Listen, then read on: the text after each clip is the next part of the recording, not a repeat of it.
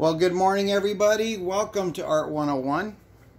And today we're going to be working on the pigs. And the way I work, I never teach off of anything that's a specific lesson plan. What I do is I teach off of work that comes into my studio that has to be done. Okay, so you learn on things that actually are relevant toward whatever is being sold that day. So you know it's current, the methods are current, everything is kind of done. So that's what this is about. A lady's interested in this pig. This one, the original to this sold earlier. So I have to do another one as close as possible. Here's the painting that sold. Kind of tells you, as you can see right there, that's what this is going to be here. Okay, so there you go. You see my reference for lights and darks here.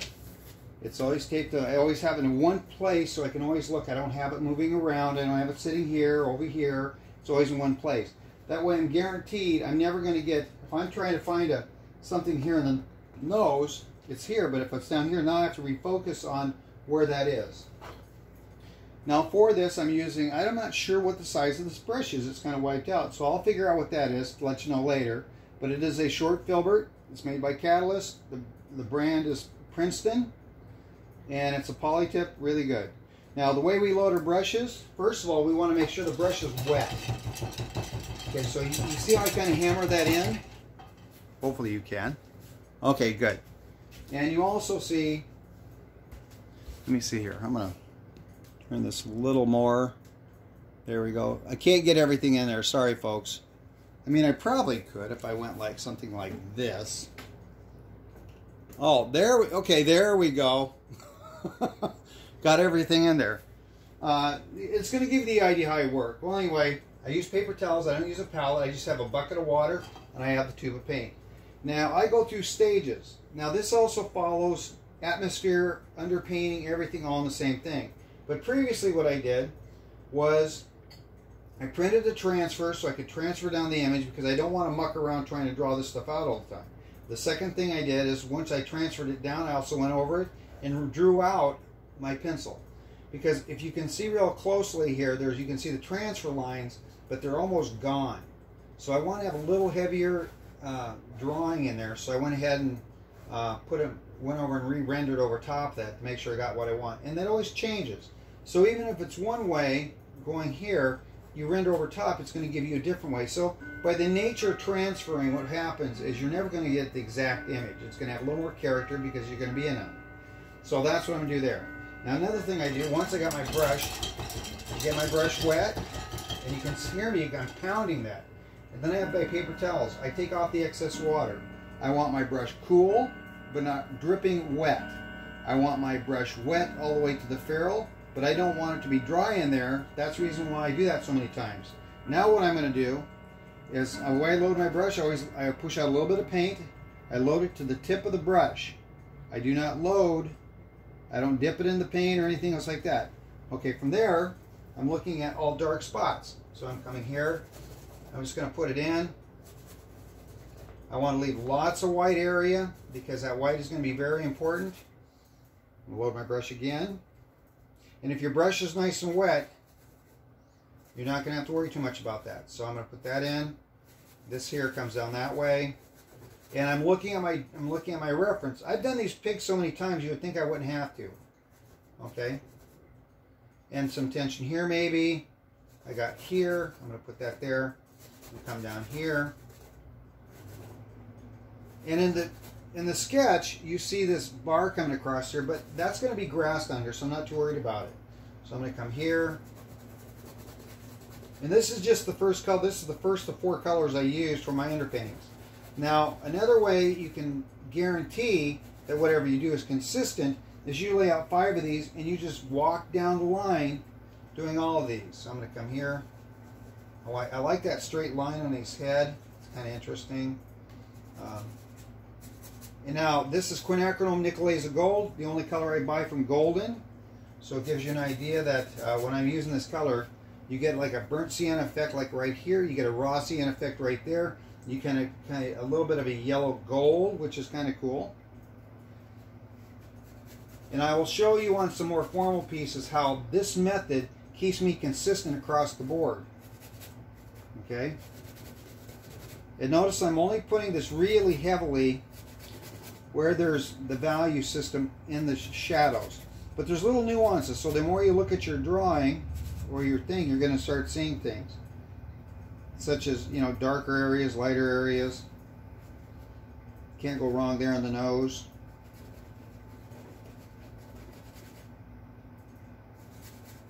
And the lighter you push that, I got some lighter values here that can actually be done. Okay, so I'm going to come this way, do that. So this should move pretty quick because you're using a large brush, you're using broad strokes, you're not trying to refine it. And typically the way I teach is I want you to use a large brush first. Now how fast with that? Oh, hold on a second, I missed a part because I was talking and working at the same time, which is pretty traditional with me. This here and this here. Because the way light's hitting them, it's hitting them from this side, so I want more light on this part. You know, you can do this, you can darken it up a little bit, and kind of really identify that.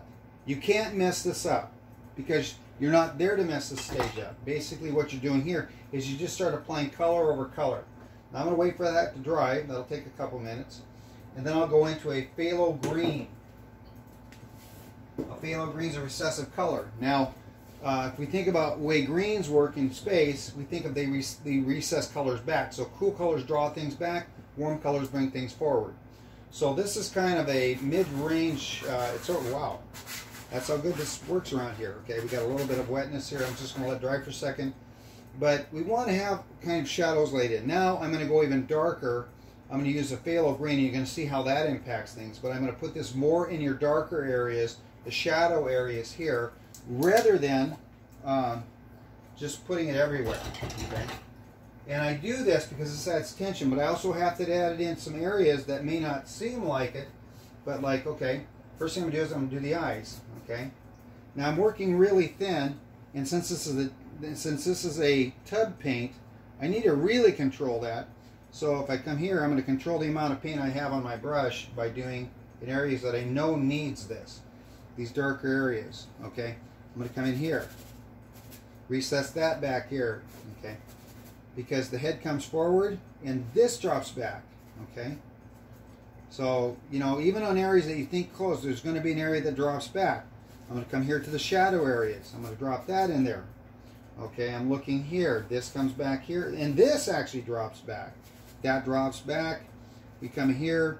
That's the furthest way away. So even on a shape that's closest to you, there's going to be areas where you have to put it in. Okay, and I'm at a little bit of tension by using this. I'm going to come over to this guy. Now, where's the recessive parts? In the ear, underneath the ears. I'm going to put that there. And I'm going to put it top part because that's the furthest point away from us. Here.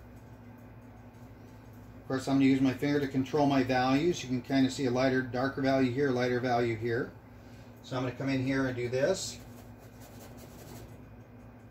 And this comes back, so I'm going to use a lighter value back there. And notice how I'm not really I'm controlling my stroke, but I'm not really trying to paint a line.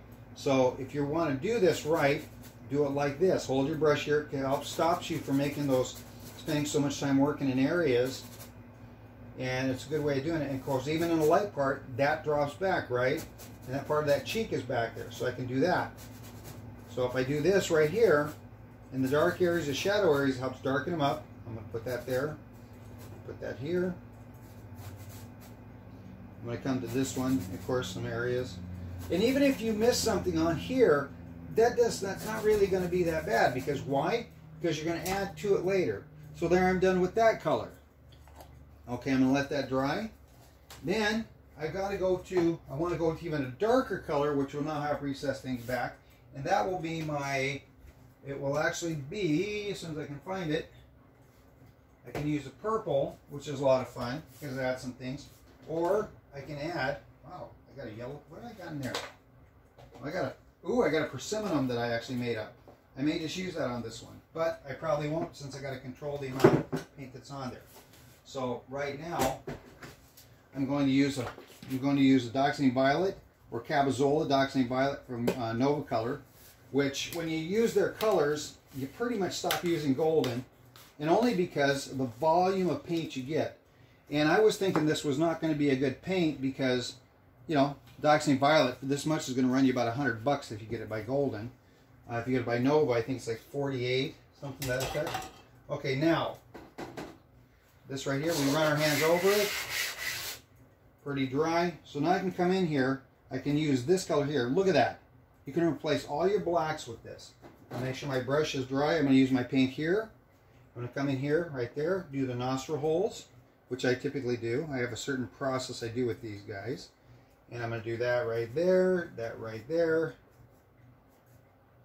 I'm coming into these recessed parts here. Now, as I'm trying to do this, I'm also watching the value of the paint on the brush. Because the lighter the value, I can come into some of these areas here. Okay, you can kind of see that. But I want to go lighter because I want to drop some of these shadows back. This adds a tension under the titanium white, and I will show you that. It probably won't be on this video, but it'll be on the next one. So I'm going to come here, tension on these areas. I want to drop those things back and bring some things forward. Tension. And I can put this all in the shadow area. But notice it's broad strokes. I'm not trying to create anything at this point. All I'm trying to do is I'm just observing where the lights and darks are. I'm just observing where, you know, it's necessary to put these things in. Okay? Keep them in areas like these right here. That recesses back, so you can actually use that purple to help you draw these things back. Now, what are you seeing happen? It's getting darker, right?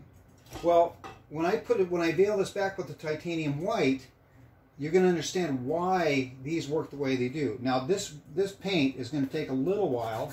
Holy crap! That's drying nicely. I may be able to go into my red. You don't want to contaminate the other colors. That's the reason why I like them to dry between. Now I'm going to use a Cad Red Light as soon as I find it. Okay, here we go. I mean, Cad Red Light should have, the color should have almost an orange tint to it. It should not have a purple tint. The purple tint is not the right value. Now I want you to notice also, the green, quinacridone, everything actually went in to this, okay, into the same water. Same as this. I'm not going to worry so much about this. But where am I going to put this? I want to put this in areas where it comes forward. So anywhere on these guys right here, I don't want to put in. I know there's going to be light areas and dark areas in the ears because these are not flat surfaces. I'm going to put it here. I want to put it here. I want to put it here. Anywhere that kind of comes forward. And then I'm going to start looking for little nuances because you want to keep your color even all the way across there. You do not want your color to opaque. So if I do that, if I do the nose first, and I come here to the nose, here that comes forward because the head rounds out. I'm going to put it here, here, here. Now this is the quick and dirty of this, okay? So folks, when you're looking at this, it's like, holy crap. But you're going to see what I mean when I veil this back. And by veiling means I'm going to go over this with titanium white. Okay, I dropped in the orbs with the dark. You can kind of see this kind of abstract pig here going on, can't you? Okay, so I'm not going to be, I don't want to be too careful with the paint because I'm going to cut this stuff in. This is also why we still want to see our sketch through there. Now how fast was that? That was pretty fast, right? Okay, now you have to trust me that it's going to go from this to this, okay?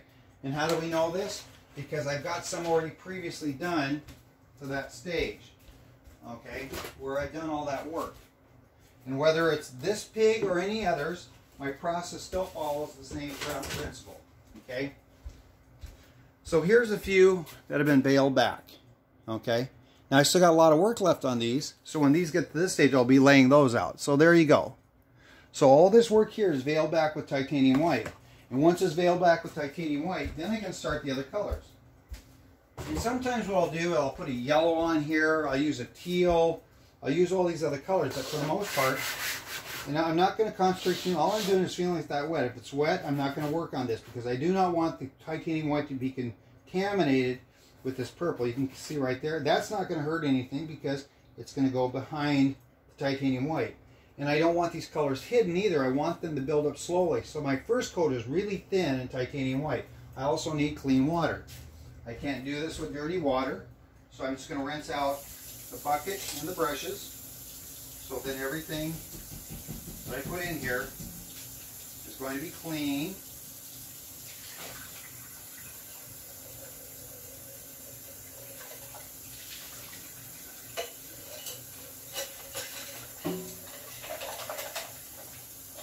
And all I'm doing right now is I'm just rinsing out the brushes and filling it out.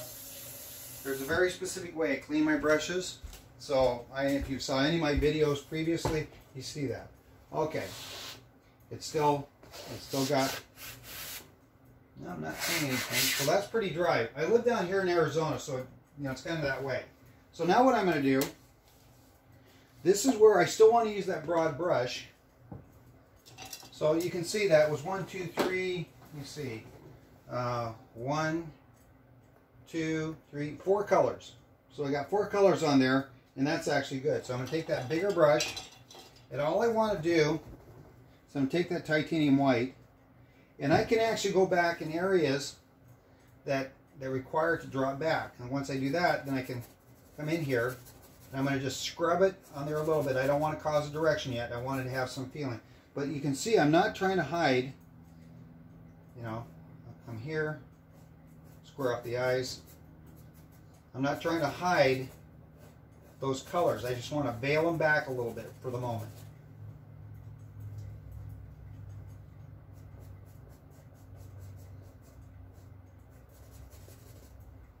Okay.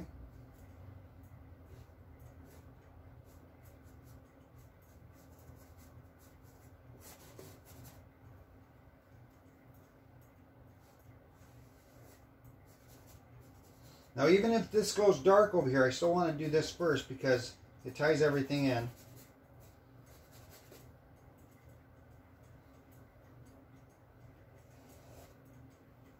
See that, how it contaminated that color? That red wasn't quite dry, but that's okay. I'm just going to do it anyway.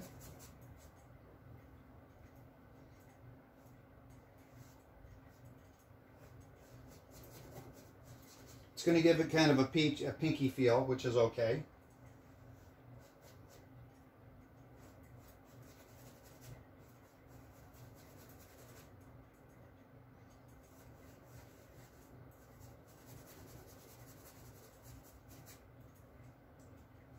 We got this here. It kind of comes down like this.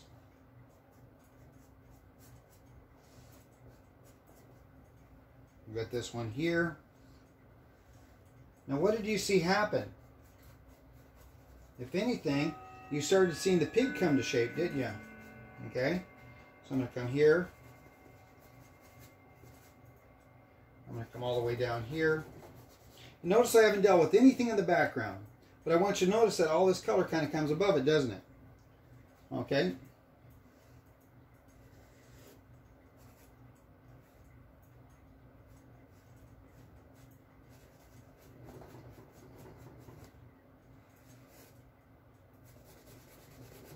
And I'm looking at my reference real heavily when I'm doing this. Okay, I just don't want to put. I'm going to put that in here.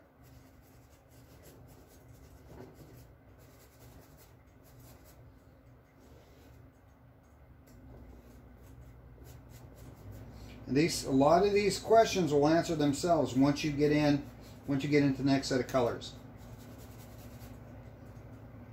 I'm going to do this a little bit here, so that's there.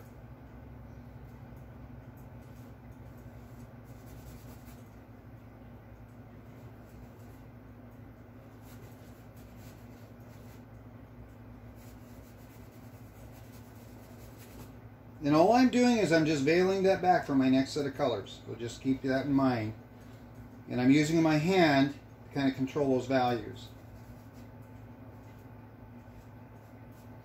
And notice I'm still doing this with one brush. I don't want any other brushes. I do not want to concentrate on detail, and I don't want to concentrate on anything more than that.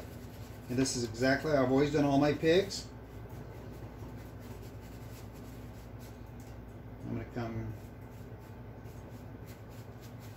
Make sure your brush is always wet. Do not let it dry out, or you'll be repairing brushes. And we'll be doing video. I'll be doing brush care and maintenance on this too, so you'll be able to see that. Okay. So So just by that application of titanium white, you start kind of seeing the pigs come forward a little bit, don't you?